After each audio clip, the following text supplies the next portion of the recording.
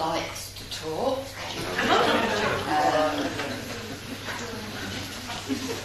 It has to be kept in order now and again. And to do this, we're going to have someone else's voice as well today. He's going to talk to us on the mediumship of Leslie Flint, the voice medium who I'm sure most of you have heard of. It's very interesting talk, as are most of them, and each time that I've been to every seminar and most of the lectures, and although I've heard them all over and over again, there's something different every time. And we can all learn by this. And as you know, George has been in the movement a very long time, and he is still learning, as we all are. Learning by teaching, and teaching through his learning. So can we all give George a very warm welcome as we listen to his talk on the mediumship, the voices of Leslie Flint. George Cranley.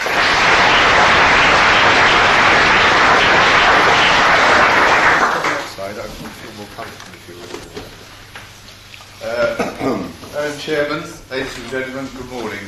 Good morning. When I walked in here this morning, only God and I knew what I was going to say.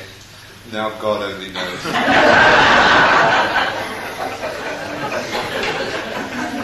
But we'll soon find out what God's got in store for you. I've called this the direct voice mediumship of Leslie Flint, who had his 82nd birthday a few days ago, and whom I recently had the pleasure of going down to interview, having not seen him for quite a number of years.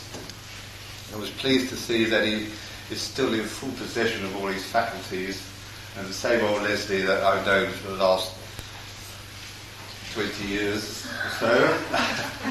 It was 1971 I went.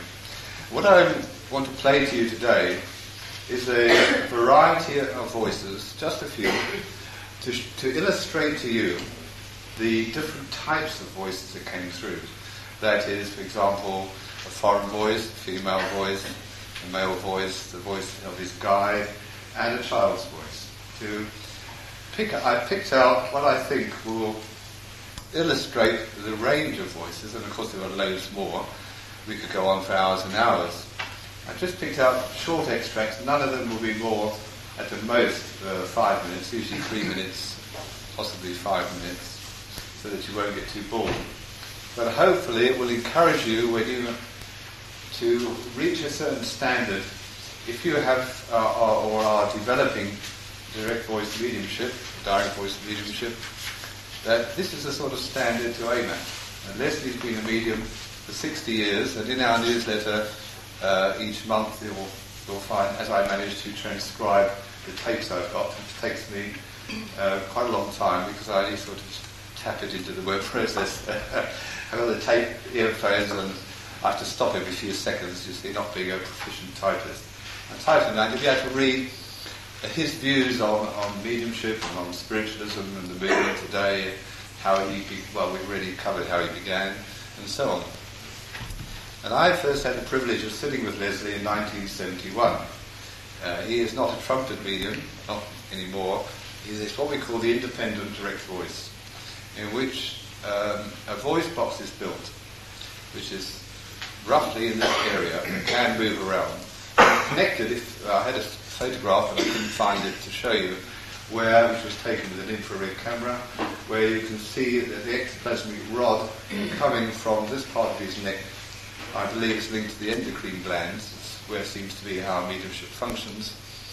And over here, like a fluctuating white mass, which they describe as the voice box.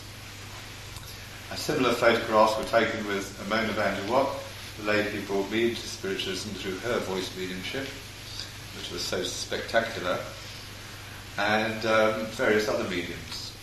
So we know that there is this voice box. Now it is an artificial larynx, this you must understand. You're never going to get 100% perfect communication, simply because those who communicate no longer have the earthly voice box which they had. They have to remember how they used to speak. and it is their thoughts, and as they touch the earth, their voice comes back. It will always be, and it must be, an overlay of the medium somewhere there, or the medium's guide. Mickey, his little cockney guide, who was about 12 years old when he passed to the world of spirit, said that if communicators had difficulty, he would overshadow them. So that you will often hear, for example, an overshadowing of Mickey's voice on top of the communicators to strengthen it. And very often the medium's own voice on top of Mickey's overlaying that. Somewhere or other it is personality that's conveyed, not so much the exact replica of the voice. And when we pass to the world of spirit, I trust it will be our personalities that we will try to convey to those that are left behind, should we choose to return. I made up my mind that perhaps I wouldn't return after all, and that will fox a lot of them. How has it George has ever come back? How are they going to think? I was discussing with my good friend Don Mercer the other night. I said, of course, he's going to go before me, you see. He's going to go long before me. And I said to him now, I never make a prediction here, ladies and gentlemen. Now, Don Mercer will precede me to the world of spirit there. Have you arranged that, George? I've got inside information. Anyway, I said to him, have you thought how you could perhaps offer evidence of your survival to me? And we sat and debated this the other night in the small lounge. We haven't come to any conclusions yet. Because Don, as you know from his lecture, would have to follow the maxims that he's laid down, which he's used throughout his life. This is difficult. You sit down and you think, how am I going to convey to those I left behind that it is me communicating? It isn't easy. Because if you say, well, I shall say such and such a word or say something, immediately that's in your mind, and some skeptic will say, oh, well, they picked that up anyway from your mind. So try to think about how you would convey your survival. It's not easy. However, what I believe is that when you can communicate with the world of spirit, and I don't mean just throwing up scraps of information, but have a dialogue, you're more likely to get the personality of the person conveyed to you in that way. Because they come back with the emotions, the thoughts, the feelings, the things they say, the knowledge they have of things happening with you. And I have spoken to my grandfather, my grandmother, and various people in the world of spirit on a person-to-person basis. What is so interesting is that when this happens, you become so used to it, you could almost become blasé. And it is not until the day comes when suddenly it stops and it's no longer there, because the medium's not there anymore, that you realise how precious this gift of communication is, and how you miss it when it's not there. The first voice that I'm going to play to you is not a discarnate voice, except that he's discarnate now, but when I recorded it, he was on earth, and that is the voice of Maurice Barbanel, who was asked a question as to what he thought, well, you'll hear the question, asked by a man who was making a tape for sale. And you'll hear what Barbanel will say, that he regards direct voice mediumship as probably one of the most evidential. So, all being well, if I press this button, you should hear the voice of Dennis asking him this question. And which psychic phenomena have impressed you most during the many years you have been investigating and reporting on spiritualism? Unhesitatingly, what are known as direct voice seances, which were held by probably the most versatile medium that we have ever known, namely Estelle Roberts. And once every fortnight we met in her seance room, and we always heard at least a dozen spirit communicators giving perfect evidence of their identity, which in my view completely proved individual survival after death. Maurice Barbanel, as many of you know, was the medium for Silver Birch, of whom there are many books been written of his teachings, and which I quoted from on Sunday night. Silver Birch, when he spoke, had a very deep, guttural voice, totally different to the medium.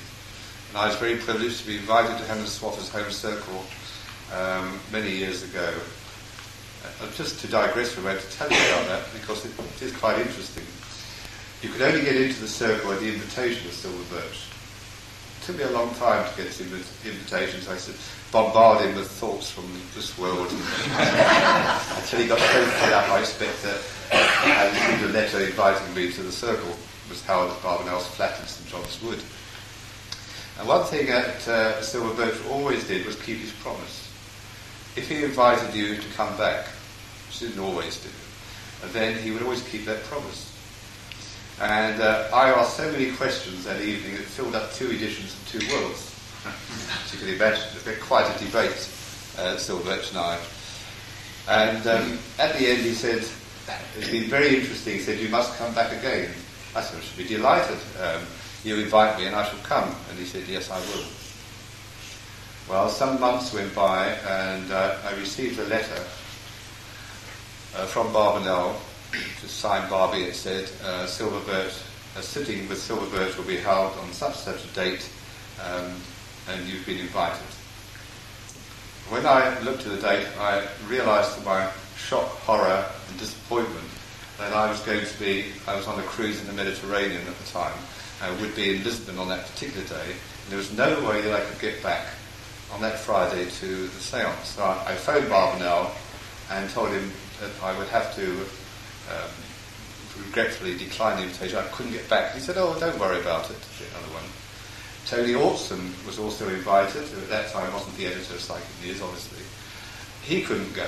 He turned it down because he had a previous commitment. What none of us knew was that was the last séance that was ever held, and then Barbanell died soon afterwards. And but Silver Birch kept his promise. He had said he would invite me again, and he did. Joe Benjamin was then invited in our place, Tony and myself, and it always amuses me to read how Joe Benjamin says, of course I was invited to the last séance, and I thought, well, it would have been there if I'd been there. But never mind, that's just by the way. He spoke about Estelle Roberts, whom unfortunately I never had the pleasure of seeing because she was too ill when I arrived in this country to give sittings.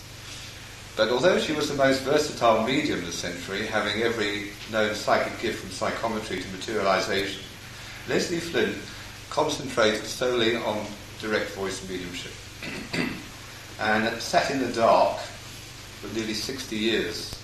Spent a great deal of his day in the dark, most of the evening as well. It says much for his devotion and dedication that he gave this time up, because the seances would often be held at 11 o'clock in the morning or 2 o'clock in the afternoon, something like that, which meant a couple of hours or so out of each day. And you could go along, but nothing was ever guaranteed. And when I first went there, the first seance I went to was a complete blank. Not a word, and there we sat for over an hour, not in total silence, but in total darkness. And I've always found over the years that if something isn't genuine, or a phenomenon is happening which isn't genuine, when I turn up, it all seems to go wrong and nothing happens. Seems to be that. So I went there and I thought, oh, yes, well, I wonder if he is as genuine as it's made out to be. And so I went the second time. And the second time, all we heard was, no power with old Flinty. No power with old Flinty, said this voice. It's a very faint whisper. I thought it was marvellous. Coming out of the dark, it's wonderful, I thought. Direct voice at last. And he said, you must come again. No charge was made if the seance was a blank. It says a lot for Leslie Flint as well. And I thought, well, I'll give it one more go. Third time, if nothing happens, then I realise that it's me.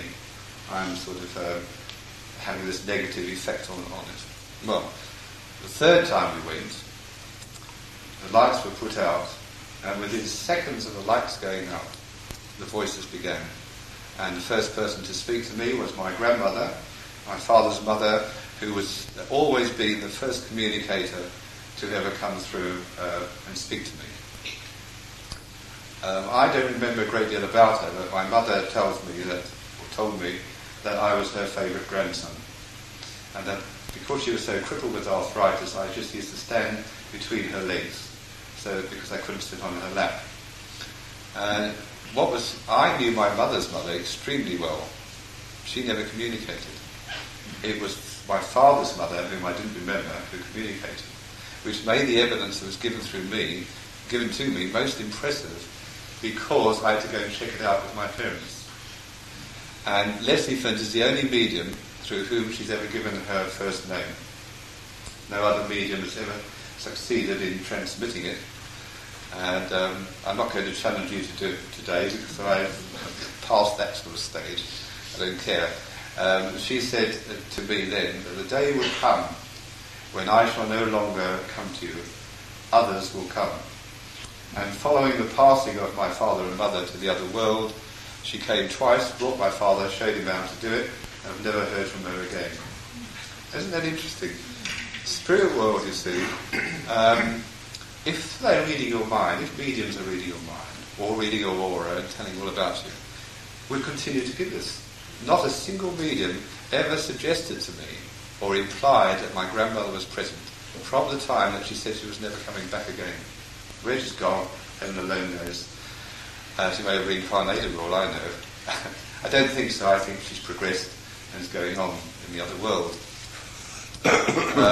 Prior to my mother and father passing to the other world, not a single medium that I ever sat with ever suggested or implied that my mother or father were present. And you know how some mediums, none are here of course, come up and say, like one did to me once at a church right by the president, your father's in spirit? I said, well, is he or is he? Well, I had nothing of that. So this alleged medium soon sat down and gave me up to bad job. So no one ever did. And that in itself is quite fascinating. However, back to Leslie Flint. As I say, my grandmother came and a guide came, and most of the seance was taken up with their communications. I found this extremely fascinating, of course, couldn't wait for the next appointment. And there are a couple here in the library today, in fact at this very moment, who have sat with me in Leslie's circle on a regular basis every month for many years. We started in 1971. We both came to the college here in May 72, was it? Or was it September 72? May 72 at Flint's. September 72 we came to Stansted, where we hoped to see materialisation. And with Gordon Higginson. That was the first time we came here. And they sat with me and have heard from their son, and I'll tell you a bit more about that towards the end. But we sat as a group of 8 on a regular basis, and another gentleman whose name you'll hear on the tape, named Jim Ellis, who was Canadian, and we received quite remarkable communications, all of us. And once we'd had survival evidence, we would ask questions of a philosophical nature and receive answers on any subject that we cared to ask. And Mickey's voice would often change from this Cockney voice to the deep, mature voice of a man that he claimed to be at that time. This is the real me. When you ask me a sensible question, he says, then I can speak as I really am. And all the Cockney accent faded away. However, what I'm going to let you hear is Cockney accent. Now, the tapes that I've got and from which I've extracted these voices are all my own personal tapes. They are not what other people experienced or are selling around the country. They are seances at which I was present. I have not put any personal evidence on there because it will be of no interest to you. But what I've just tried to do is to convey to you the voices, the quality of the voices. Now, the first ones you'll hear are not of the finest quality because in those days I didn't have a very good tape recorder. And as tape recorders have improved, so the tapes improved. So I picked them out from 1971 up until the early 80s, when Leslie moved away from London, moved to Hove, and I ceased to sit with him anymore. I felt other people had the right to sit, and he was getting on. I feel that I saw him at his peak. and his mediumship did start to deteriorate towards the end, which was inevitable, not because of anything on his part, simply because of age. And he told me at our recent meeting that he gave his last seance over 2 years ago, and he was so ill afterwards that he couldn't give another one. So he has completely retired. Right, so the first voice you will hear is the voice of, or the alleged voice, of Ellen Terry, the Victorian actress. Quite clear. And I think the reason that actors and actresses maybe make very good communicators is because they are used to speaking in public. Now I've found, as I've listened to the voices over the years, those who were of an extrovert nature usually manage to make very good communicators. If they were very timid or shy, the quality of the communication is quite poor sometimes. Very difficult to hear. I was very naughty in these seances. When they used to say, "Can you hear me?" I say, "Pardon, can you speak up a bit?"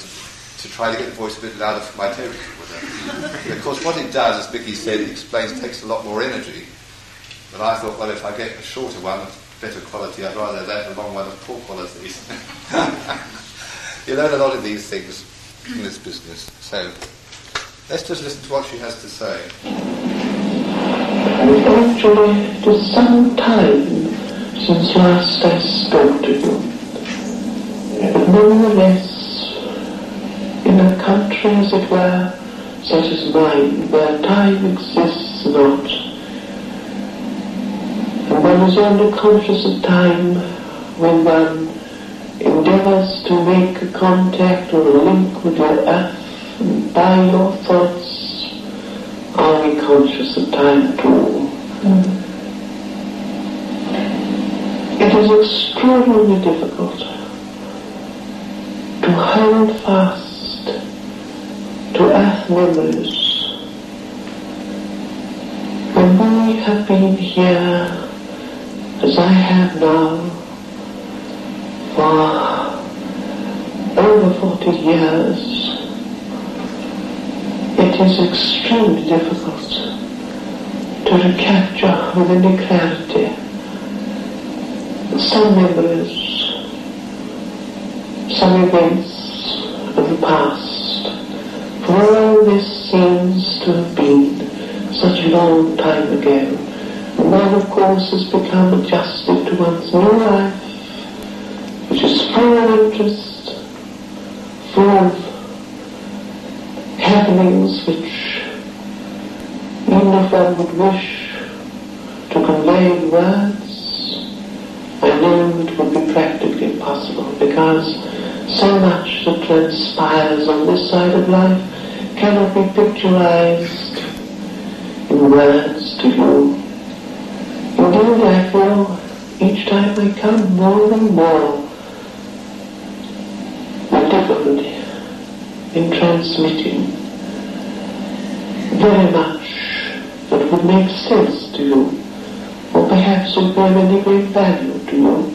Everything must be brought down to a level of earthly comprehension. And so it is that I'm sure that others who come say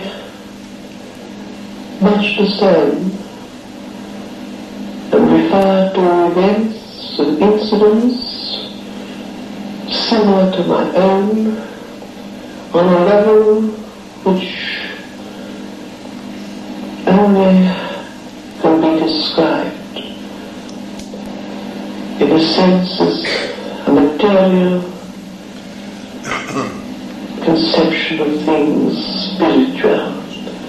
And I think so much, in a sense, nonsense has been talked about spirituality and spiritual conditions, possibly chiefly due to numerous references over countless years to biblical sayings and happenings, and the aspect of mind of possibly the church, clergy, whose comprehension of things spiritual is, in a sense, at times, to say the least of it, very much misunderstood, very much colored by things which in themselves are far removed from reality, as we understand the term and expression of spiritual. Spiritual is not necessarily religious. And whenever I think back to earthly conception of things, spiritual is invariably tied up or affected by or coloured by the interpretation given by the church. Spirituality is not necessarily what it may seem or what it may have been conveyed by people on earth. Spirituality in a sense is not necessarily, and in fact very rarely has anything to do with religion as such. Right. And that's true enough, isn't it? Mickey, who is the main control, was a young boy of about 12, was a newspaper seller, and he used to live in Camden Town, and he will refers on the tape to Camden Town later on. His real name was John Whitehead, which he revealed at some stage during his communications. I've got two versions of Mickey. One is where he's speaking quite seriously, he's being asked a question about the fourth dimension, what it is and so on. And later on in the tape, you will hear him in jocular mood. When he was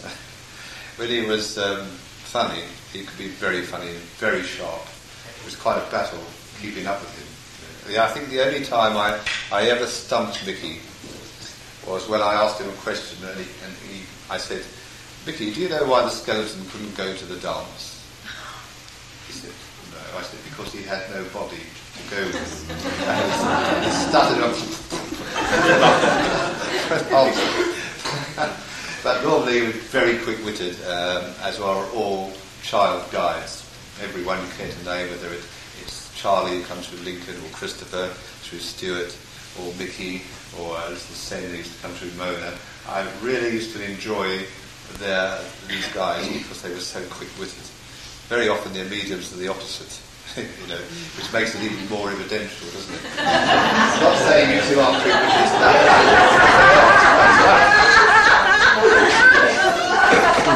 Right, let's listen to Mickey. Couldn't possibly comprehend. Yes, but they talk about the fourth dimension in particular. We live in 3 dimensions here. They appear to live in 4. What is the fourth dimension? Just briefly, could you just say, is it time or something like that? Time is, in a sense, an aspect of it, but it's more than that. I wish I knew how to put this. Well, that's fine. It's life in the round. That doesn't make sense either. I wish I knew how to put this.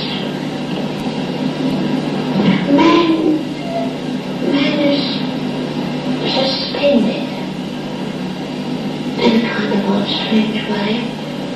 And he's not encased, and he's not subject to the restrictions, as you understand, restrictions of time and space, and limitless.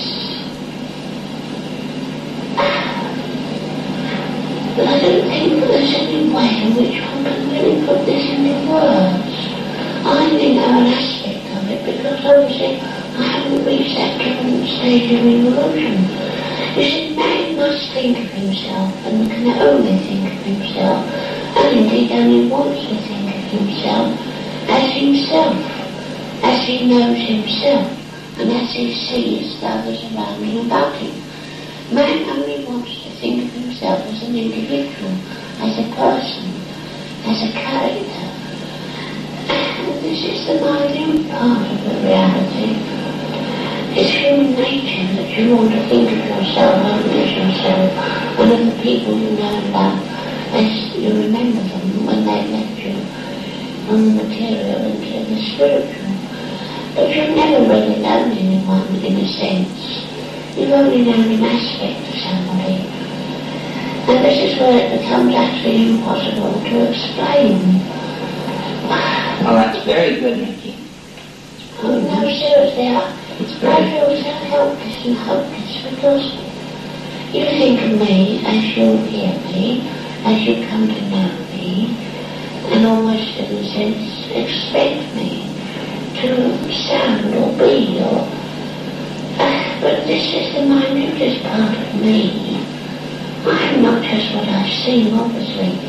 I am restricted, if you like, or confined to some extent by the conditions that have prevalent, as you call it, under the circumstance of my contact with the limitation, if you like, placed upon me by the power and the resources of the instrument and the conditions that are created at times by the rest of the community or people who happen to be present.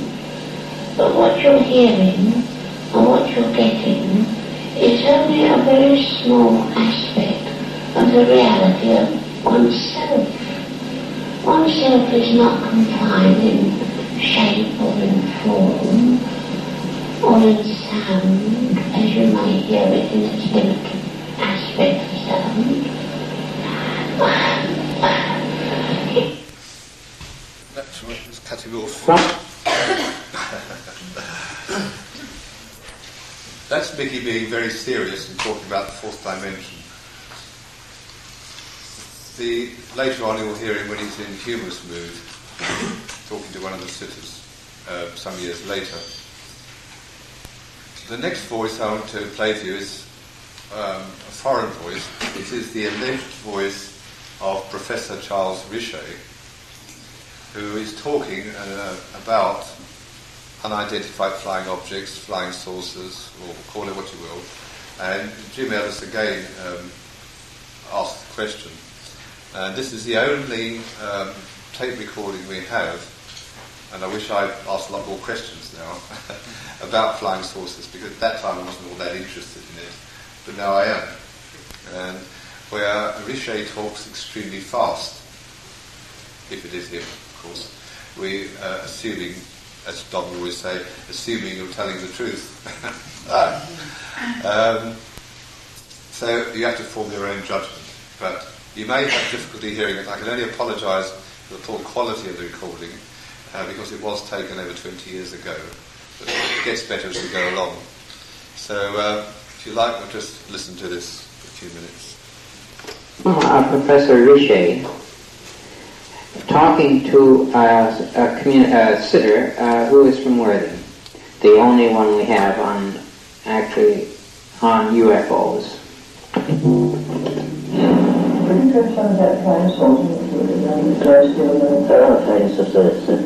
There are many spheres, many places, many conditions of life, far removed from man's imagination or realization. In the atmosphere there are many worlds on different vibrational wavelengths, and they have instruments, they have methods of transport which are far beyond our comprehension, and of course they have been making contact with us, and there will be other contacts made. But of course Earth is all suspicious. Man's mind is so suspicious. Always he thinks if someone wants to make contact, especially if it is from an outside source of which they don't understand, even if it is one nation to another, they are suspicious. They think it is bad. They think they are looking for certain things which to make war or something. These people who come to you from outer space in flying saucers, as you call them, are souls of high intelligence, far removed from man's intelligence, and only come in quietly to the speed and peaceful atmosphere, but they are suspicious inasmuch they have reason to be of man. Man is still in many ways a child, still full of fear, but the souls that come to you from the various spheres and speeds, and some will come to you in what you call this message of transport or flying saucer. These are good souls, highly evolved beings who have a great desire to be of assistance, because we know that before very long, unless a miracle, if such a thing happens, the world could finish in many ways as you know it, because man is so stupid and thinks these things which could be of such danger to the human lives. We are concerned, that is why we are working, striving very hard together as many groups, you might say, to bring the realization of truth to your world before it is too late, before man completes for himself this terrible thing that he has so long been concerned with. And you have this feeling that you have of uncertainty, this feeling of possibly this or terrible thing could happen any time. Man is made of terrible atmosphere condition for himself, and we have to do something to try to prevent it. We try to use influence to influence people in high places in your world, which is very difficult, because their minds are set on material things. If only man would realize that the world is, it is but a little place in which you are learning lessons, but man is full of fear. That is man's great problem. Until he can eradicate fear from himself, there is no hope for the future. Of course, when we have landed at different times, but of course many of the conveyances which you have seen, and sometimes I believe have photographed, these are so different to anything that you can imagine. You may get a visualization of shape, it is true, but the speed by which they can travel is so tremendous that frankly it is amazing that you get a picture, but nevertheless these saucers, as you call them, they are very real transports, real methods of transfers. Can they make themselves invisible and visible? No, not in the sense that you wish to convey to me, otherwise you cannot photograph it. No, when they enter into your earth condition, they are very solid and very real and very photogenic, as you call it, and the people who inhabit them, although they are different beings, they are on such a high vibration of life that it's very difficult for them to enter into earth vibration without having some form of covering that protects them. This is in itself quite an artist's art. It is very impossible to explain to you.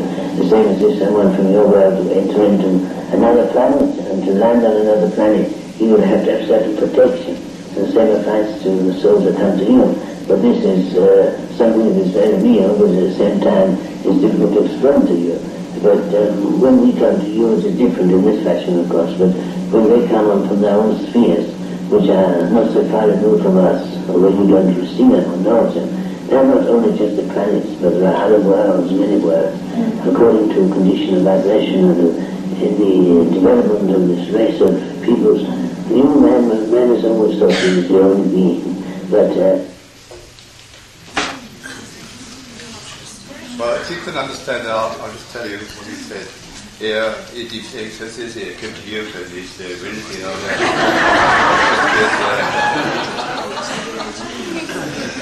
what he was saying basically is that I must be taken over for a moment. Other calls coming on. Yes, thank you, Fred. What he was saying is that there are conveyances far beyond our comprehension. That they have landed, they have come here, that these are advanced beings, and so on, and many more will come in the years to come. Their worlds are not far removed from us. But in the same way as we have to have protective clothing to land on other planets, so they require to come here, and they can make themselves known and shown on photographs. He said it is a miracle that you're able to get photographs at all. But that's only because they create this appearance of solidity. So that was the one, and now we have more. Now, whether it is Professor Richet, Ellen Terry, or anybody else, I have the faintest idea. I can't prove it to you. But as many of you know, Professor Richet was very interested in did over 30 years experimentation. It didn't mean he was convinced at the end of his life that, as I said in an article, reply to someone who wrote about this in our newsletter. It's very dangerous to quote people in one peculiar case when I could quote something else and prove the opposite. So I quote from the Bible. Professor Richet wasn't convinced of the spirit hypothesis. If it is him, then obviously he is now, because he's there. And I believe that is the ultimate proof of survival is death. that will convince you more than any message you're ever going to get from a medium. Supposing one of them comes back after death and proves and says it's not true. Yes. That's what I'm going to do. I expect you'll probably do the same. I should come back and say there's nothing there. Excuse me, can I just say something? Yes, Alan of course. Terry. I have a tape of Alan Terry, not that, of course. No. And I played it to a lady from our church, and it was her great aunt, and she said, "That's Aunt Ellen." And really? we were witness to this, is what she said. And she couldn't believe it, and she listened to it through, and she said, "That's definitely her voice." Well, that brings me to my next point, because Leslie Flint's one of the most tested mediums of all. In his book, Voices in the Dark, you'll see photographs where he's bound, gagged, and mouth filled with coloured water, and yet the voices came. Even when he sat in a cabinet in public, the microphones were placed about 2 feet outside the cabinet, which would be impossible for a ventriloquist to use, because A, they require a dummy anyway, to project their voice. And yet the voices spoke into the microphone. I always remember the one that took place at Wedding Church, but it was so amusing, because Mickey came through and he said, "I've got a dead man here and he wants to talk to Mr. Dead Man." And in the audience was Mr. Dead Man. He said, "I've got a dead man here." And of course, it's just almost impossible to believe, but there it was, dead man talking to a dead man. Right, I'll deal with any questions at the end, but thank you for that comment. Now, the other thing was that voice prints, like fingerprints, can be very evidential. Everyone has a unique voice pattern. And in the experiments they did with Leslie Flint, where there are recordings, say, of Ellen Terry and so on, the voice prints matched when they were checked. That's interesting. So, and it wasn't the voice print of a dentist or something like they assumed with Margaret Graham. It was the voice prints matched of the communicator. Now, the next lady, if I remember correctly, she will give her name as you go along, but it is Elizabeth Garrett Anderson. Many of you will know, had her own hospital, women's hospital, was the first woman doctor, or one of the first anyway. She claims she was the first. Not so sure. So we'll let you hear her voice, and you can notice the difference between her and Ellen Terry. And in her voice, I particularly notice Leslie Flint's, I would say, his voice seems to overlay it.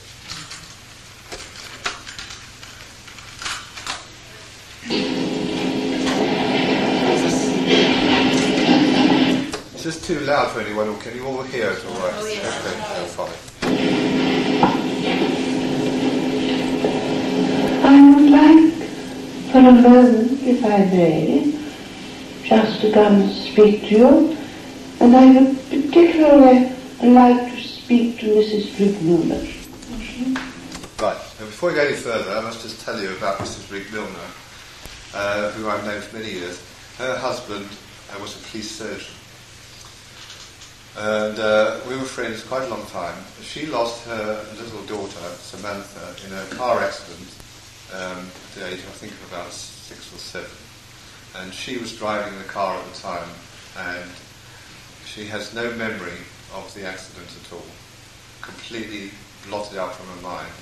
But she had a great sense of guilt. She felt very guilty over it. And as she told me on one occasion, she had driven all over the world accident-free. And she came to London, she had driven to Japan, all over the place, and she had this accident. And she was absolutely devastated. Well, I mean, I've never lost a child. Anyone who has lost a child will know the sort of feeling that it is. One can only imagine, what it must be like. It must be, I think, really awful.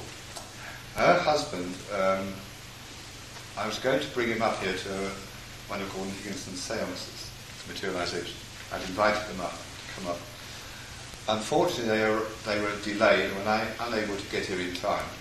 And it was one of these seances where Gordon had agreed to be filmed by a German film crew who claimed that they could film by the light of a candle. And unfortunately, because of the light, he was severely burnt in the solar plexus. And as he came out of the library, So Dr. Rig Milner arrived at the front door, amazing coincidence, and examined him and was able to treat him immediately for a third-degree burn. That's how bad it was. It was in a circular shape. He'd been wearing his belt, and the metal of the belt had imprinted itself on his head. I saw it. I was there. And he treated him there and then. So we had such an interesting conversation because he gave me a lift back to Tilbury, where I was going to catch the ferry. I lived in Gravesend. And we were having such a conversation.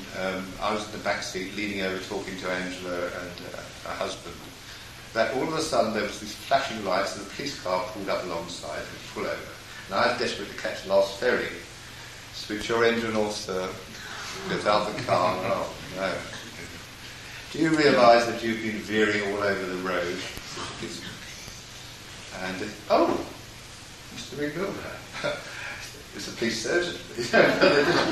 They realised, have you been drinking? And I thought, well, he certainly hasn't been doing that. It's that idea for a start. But obviously I hadn't even noticed. But because we've been engaged in conversation, you could just think his car had been, the police had been following him. Anyway, as soon as they realised he hadn't been drinking and whatever, sent him on his way. We didn't tell him he had been on sales. I just caught the ferry with about seconds to spare. That's just by the way. Now, you will hear Elizabeth Garrett Anderson talking to Mrs. Rig Milner, and later on I'm going to let you hear the voice of her daughter who comes to her. First of all, that's the connection. Can you hear? I can hear you. You do not know me, but I am sure you will not mind my speaking to you just for a moment or two. Because I know of your great loss, physical loss, and the child. Yes. She is here, of course. Yes. And I want you to try, if you can, to realize how very, very happy she is. She is, yes. And I know there are times when you are very despondent, very depressed, particularly the circumstances of the child's past. You must not hold this too much to yourself. Try to realize that it was unfortunate and unavoidable. You might not even think that, but it is, I think, true to say that it was unavoidable. The child is extremely well, extremely happy, constantly around and about you in the home. And she just above all else wants you to be happy. She does not like to see you sad. No? It comes back, don't worry. I think if you can be bright and cheerful and happy, and I think you have vastly improved, of course, it makes her feel much happier. I do try. You have two other children. I have, yes. I do have, yes. Who is Paul? Paul is one of my sons. Oh, well, I don't know. I only know that your little girl, she thinks the little boy sees her. No. Have you any idea of this? I'm not sure if he does or not. He could see her. I don't know. I would ask. Well, I wouldn't ask if I were you. I think I would wait until it comes spontaneously from the child. Evidently, your little girl is with you a great deal in the evenings. Yes. Are you ever conscious of her presence? I am, yes. Of course, I believe you are yourself, from what I've been told, gradually developing. I'm trying. Needs a great deal of patience. The whole tragedy, of course, I think, of the spiritualistic movement as such, is that there is not enough dedication and patience in these things. It does require great patience. I find coming here very stimulating. I've been here on many occasions, and innumerable souls, some known, many unknown, gather around. Some need help too. Some are earthbound, and sometimes you can help them more than we can. I never cease to wonder at the remarkable manifestation of the power that is generated at times particularly. It's a wonderful thing. Please, go ahead.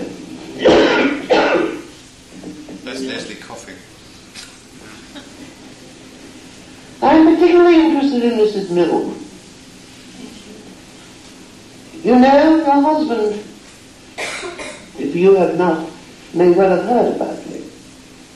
What's your name? My name is Garrett Anderson. I thought you were have been before. I haven't been this way. I too was in the profession. You know, I was the first woman doctor. And you know that they're talking about pulling my hospital down. Well, I've heard rumours to that effect. I do hope they do not do that. But I do appreciate very much indeed the opportunities that we do have from time to time in coming to communicate. Some, of course, find great difficulty. Others do quite well. But it's not easy. It's so easy for you on your side, and I appreciate your position, but to be over-anxious and perhaps a little too demanding, who knows, but I understand it's human and natural if you've lost someone near and dear that you might make a contact. But I don't think you ever can realize sometimes the difficulties that they have to contend with, and especially if the person perhaps is rather shy and rather averse to speaking in front of strangers. This is why perhaps for some people it is much better to have a personal, private communication. I think often people who attend these groups, their loved ones, are rather reluctant to speak in front of strangers. I think sometimes it puzzles them too as to why they should be present. But one must be grateful indeed we are for the opportunity of conversing, contacting, being of service, being of help. I find this absolutely fascinating. There are so many people gathered around here, all types, all nationalities, not that there's any nationalities here, but obviously when on earth there were different nationals, all gathered here together. I remember you, Mr. George, what is your name? Cranley. I knew it had something to do with sauce. I remember, seriously, pulmonizing, is that what you call it? Yes, don't you know, when was it, years ago now, when you could to help train your memory, you pulmonized, I mean Cranley and Cranberry and so on. You mustn't think I'm being rude, I'm not being personal, my dear. It's just that I knew your name was something like Cranberry, I couldn't think exactly. How are you? How are yours?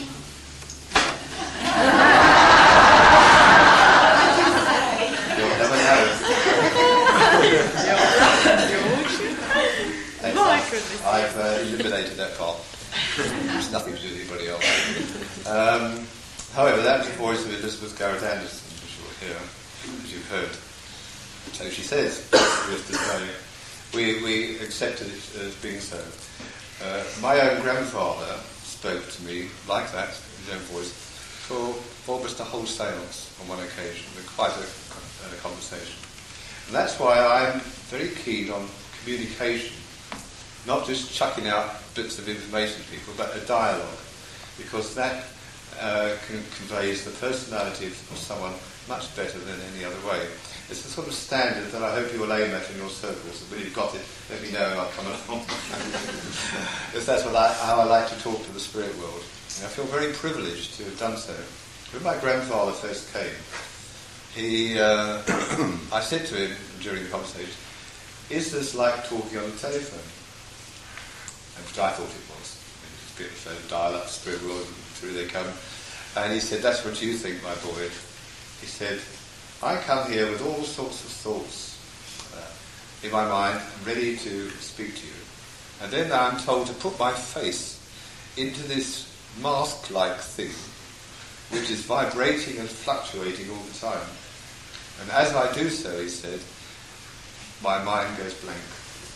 And if you say, 'Who are you? What's your name? Where do you come from? What are you doing here? Where do you live? How old are you?' That sort of thing, you get nothing.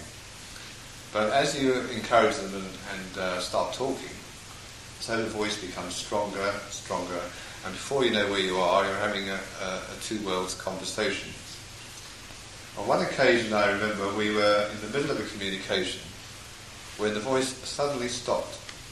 Nothing. And Leslie Flint gets very agitated when nothing's happening for more than a few minutes. And in this very plaintive voice he has this, Mickey, Mickey, are you there, Mickey? Mickey? You know, you think, oh, shut up, for heaven's sake. Well, I do. You know, I thought the spirit world know what's going on. And sometimes Mickey used to come through and say, shut up, we're doing our best, you know. Or do you mind not sneezing all over your clients if you had a cold or something like that? Start sneezing in the middle of the message. And on this particular occasion, the voice just stopped. I was going to say dead, but I mean, it stopped in the middle of the sentence. And half an hour we sat there in absolute silence. When we came out, Bram, who was outside, said, he said, we've just had the most dreadful electrical storm. We never heard a thing in there, of course. I said, when was that? He said, about half an hour ago. And at the moment the storm broke, all communications ceased. Now, so it just shows you, obviously that was linked, because weather conditions do make a difference. That there's far more to communication than we realise, which is what they were emphasising in the beginning. I think the next one is Mickey. Can't remember. Now, this would be in John Mood, talking about... Yes, Mickey. Oh, my God. Oh, I can't bear them. Oh, they're lovely. Well, you're telling me that you've got a frog. Well, you can tell that through. Oh, that's worse. Oh, no, it's not. It's nice. It's a lovely creature. Well, I mean, I'm all for harmony and, loving everything, but they give me the creeps. Oh, they shouldn't. I know they shouldn't. I know because I'm over here, but I've never seen any of them here. Yeah, did you? No. Oh, Mickey, I'm not coming if there aren't you. Well, I hope when you come you'll eat the toast behind. No. No, seriously,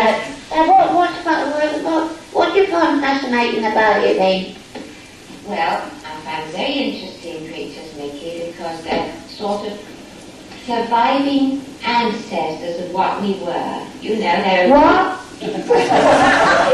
Millions of years ago. You know, they were sort of surviving... Well, I must admit, I did have an uncle who looked like it. Well, that was because he used to stuff himself with beer. And he got like a barrel and his eyes popped out, you know. Because my mum and dad, they was all stuck in the pub, and occasionally, he lived in a different district, when uncle come and spend a weekend, and they used to go to the pub on a Saturday night, you know. And he always struck me as if he looked like a big fat toad, you know. I used to call him Toady. His real name was Edward Ted, but I always called him Toady on the quiet.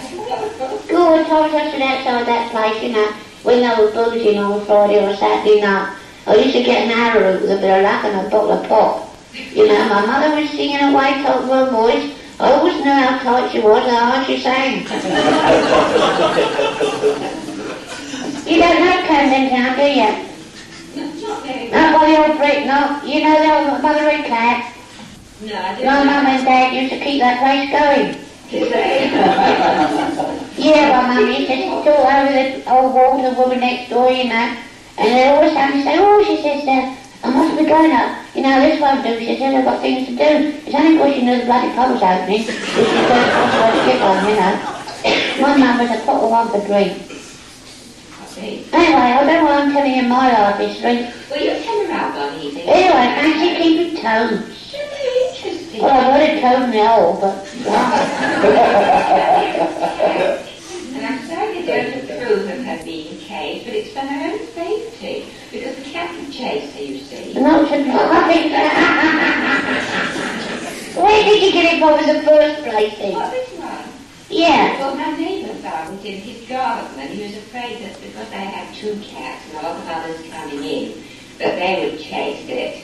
And, well, to cut a long story short, I sort of acquired it. Because... But aren't you you don't have enough about the place, do you? Well, no, but because of the cat, I have to keep her in a tank. She's hibernating now, you see, it's the winter. But in the summer, she's got a little pen in the garden. Well, I did think that you were a bit odd, but now I'm sure of it.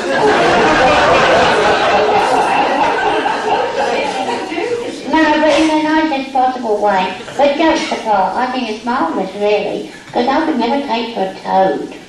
Well, I mean, I could take them most things. You would rather like them. Yeah, probably you're right. I suppose that's the art of living, ain't it, and developing, is to learn to live with people you can't stand the sight of. I think this is the test, you know, of real friendship and love, is to learn to like people that normally you wouldn't. I mean, it's easy to live with someone and make a go of something where everything's laid on and you've got everything in common and all the rest of it. The art of living and developing and inspiring, is to learn to love all humanity, irrespective of who they are. It's the easiest thing to love people, of course, you've got many qualities about, that you're drawn to and all that. Now, I suppose that learning to live with a toad is good education.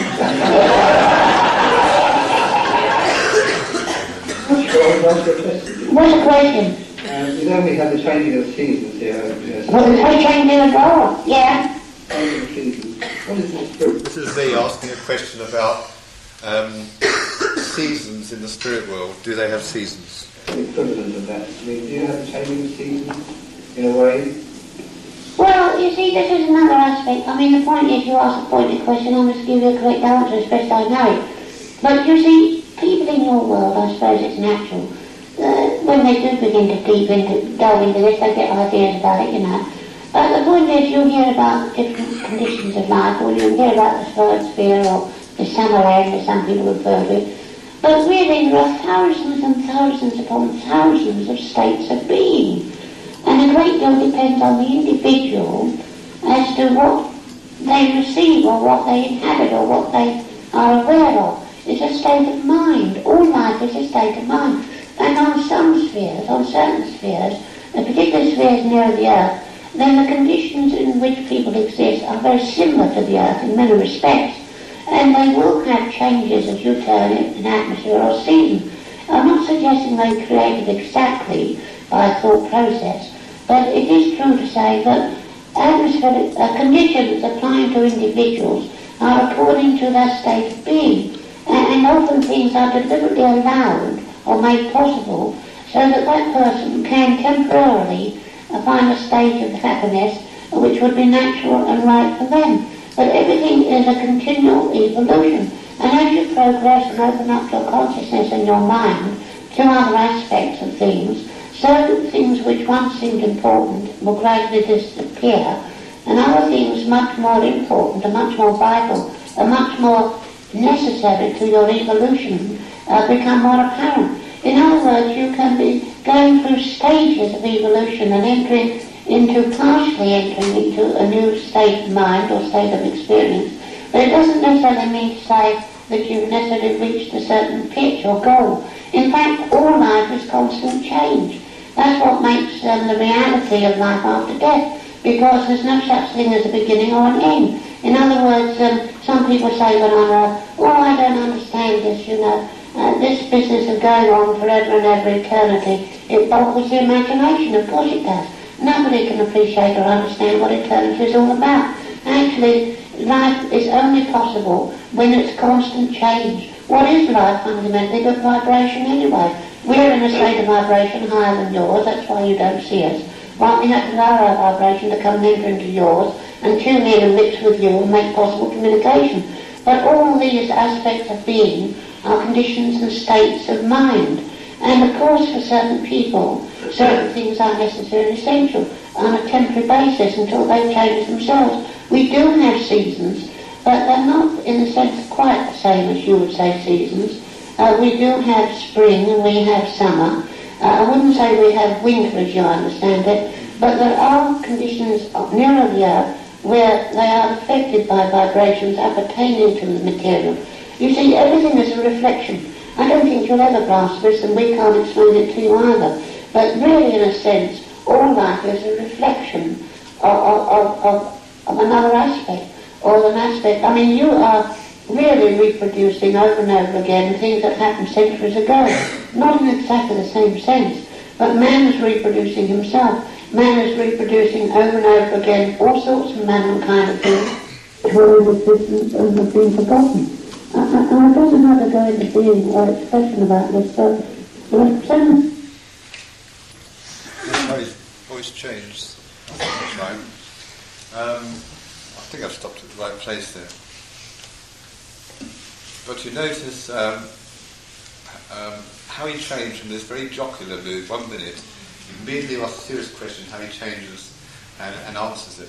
We never had any hesitation ever in answering questions. Quite amazing.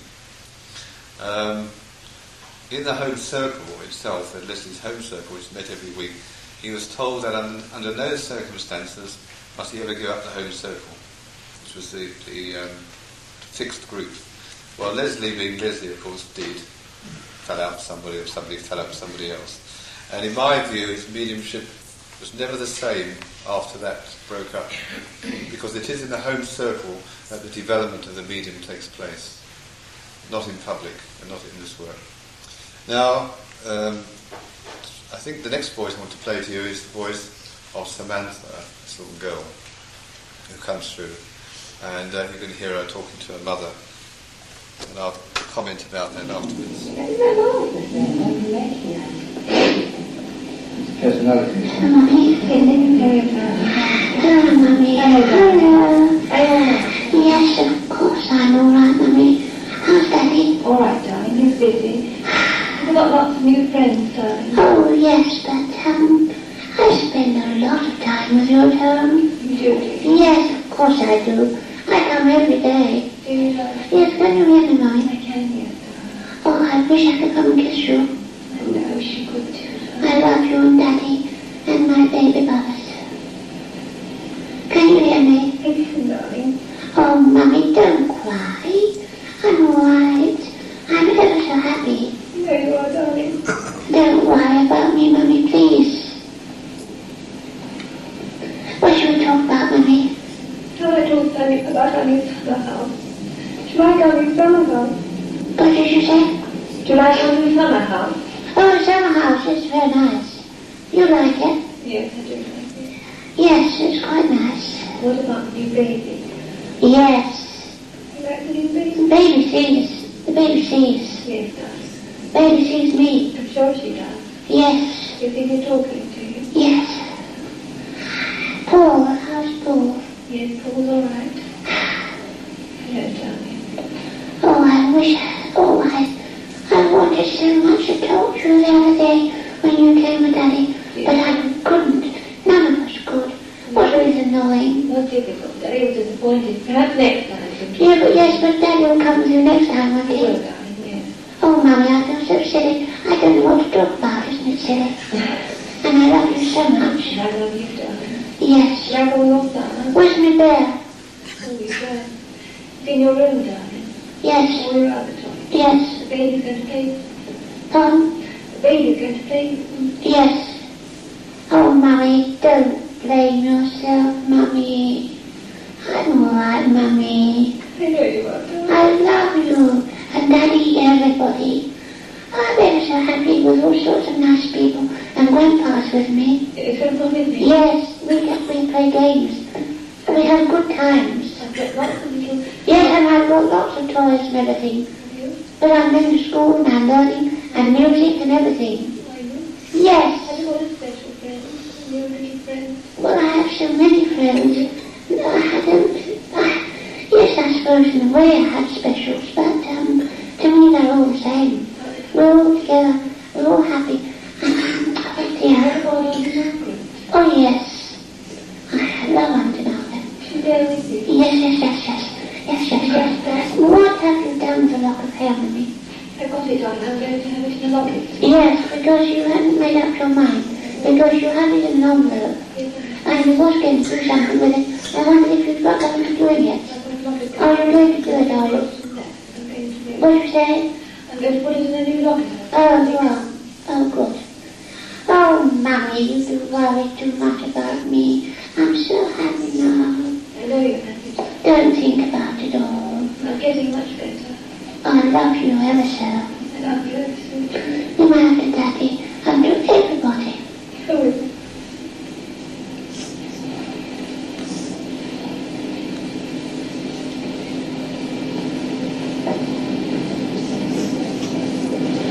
Do you drive a car, Mrs. Riggs? yes. I mean now. Yes, I do. Well, I'll tell you why I'm asking this question, because it sounds crazy, so I can't help it. Right. Have you had some trouble with your car key? Well, yes. Yeah, I did have. That was very funny. Did you put it on the ring? Well, but now I know they're responsible. But your little girl said she's laughing. She said Mummy had some problem with the key at the car. Yes, well, it's very funny. It got on my ring, I don't know how it got on there. Yeah, well, she said she was responsible. Oh, well, I'm very glad, I don't know how to You see, your little girl, bless her heart, she tries to do little things to let you know of her presence. That was incredible, I must admit. You go to old Greg's place, don't you? I do. Yeah, she's a case, ain't she? I enjoyed it. Yeah, she makes me laugh, old Greg.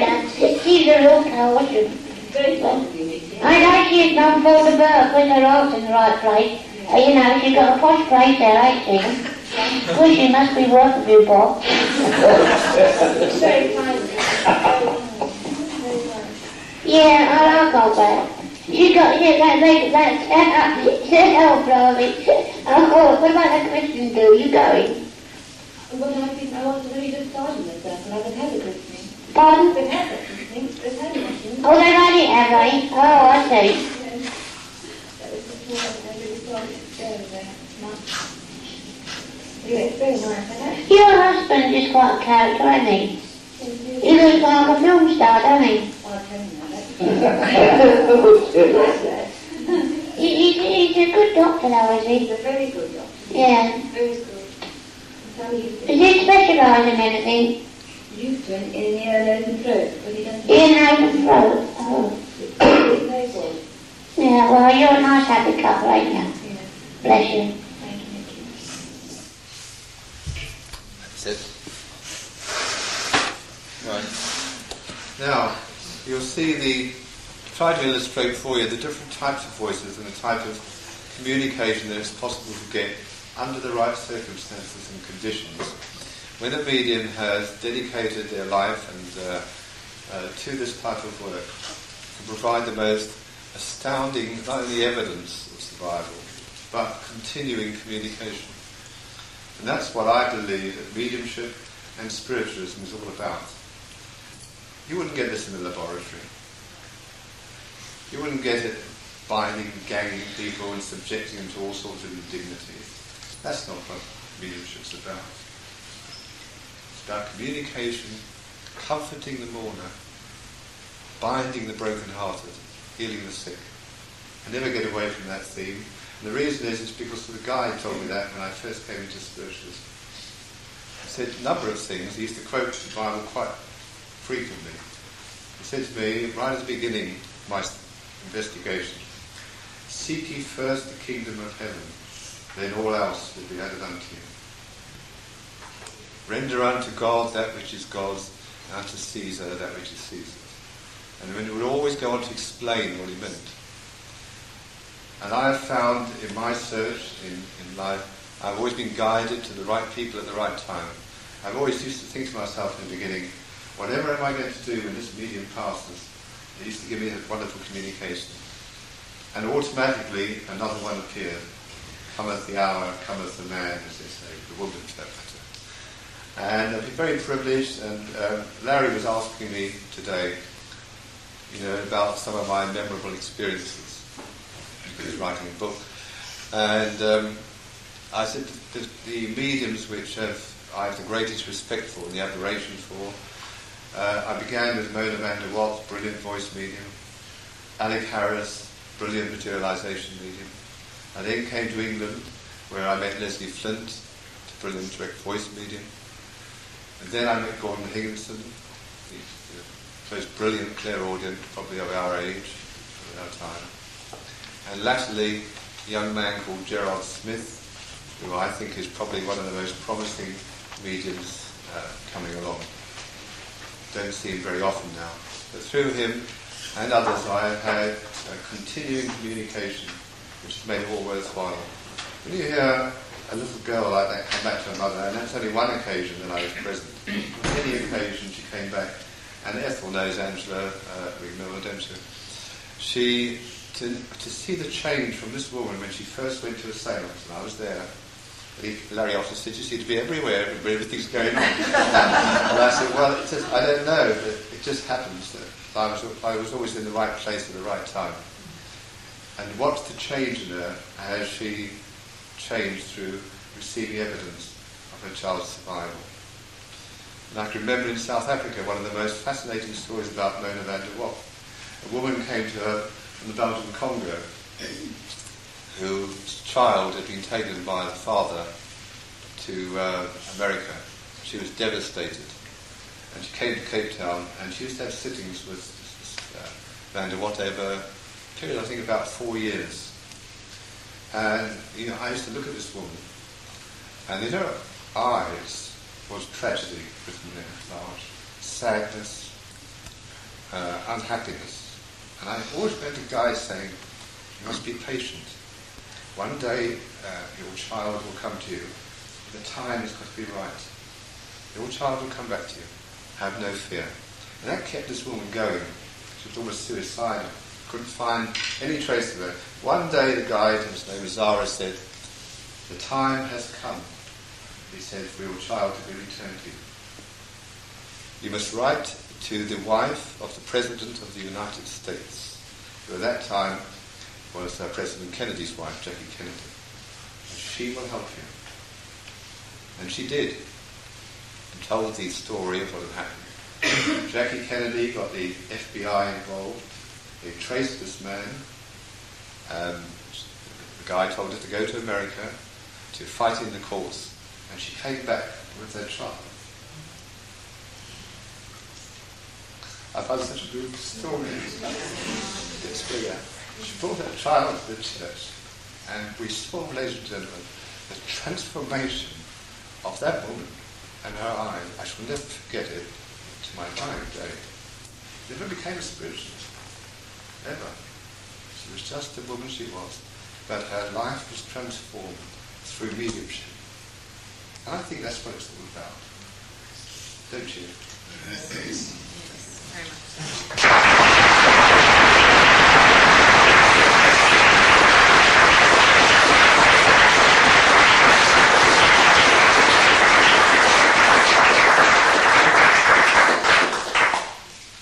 Well, as George had difficulty in talking, I thought, so I too am finding it difficult. It's very moving, especially where children are concerned. I know there aren't many dry eyes in the place this afternoon. It is afternoon now. But the knowledge that we can communicate and the proof that, or the evidence, if we want to believe it, of the return of those loved ones helps us, I think, to keep going on through life. There's an awful lot that we're here to learn, and as George said, we're not going to know it all this side. No one ever is. That's why it is for eternity. So may I, on your behalf now, thank George for all his work over the many years that have culminated in this situation today. Shall we now again put our hands together and tell him thank you for what he has done.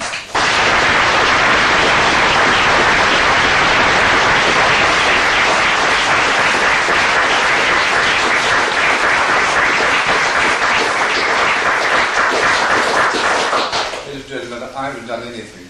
It's the spirit world that has done it. All thanks be to God and the Spirit. It has made my life worthwhile, I can tell you. I wouldn't change it for anything. There is a couple here at the back, Mr. and Mrs. Dunning, who I had the great pleasure of became friends with through sitting with Leslie Flint, who have got tapes here this week of their son communicating. I have spoken with their son many occasions, and he grew in spirit and became a brilliant communicator. And he has offered, if anyone would like to listen to the tape, He will be available. He'll tell you where. We'll arrange a room for him after 9 o'clock when everything's finished. And what have we done? Anybody would like to listen to it? They'll find it interesting. And Mr. Breakspear over here, Frank, he has got tapes as well, I know, which he wrote and told me about, of various people's experiences on the other side, woods and green tapes about people, what they found when they passed over. So if anybody wants to listen to any more during the evenings ahead, please see Les or Frank. They'll help you. The lounge is usually free after 9 o'clock. The lounge is usually free, I'm told, after 9 o'clock.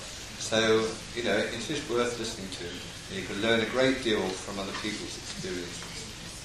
I'm only sorry that today it's not quite the same, but there are 2 brilliant mediums here in this library. I'm very fortunate to have them in the society. And you heard last night the very moving communications that came through Stuart, and we've had similar ones through Lincoln.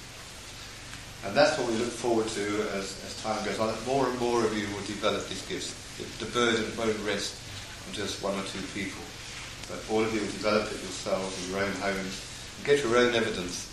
No one will ever take that away from you. Thank you, George.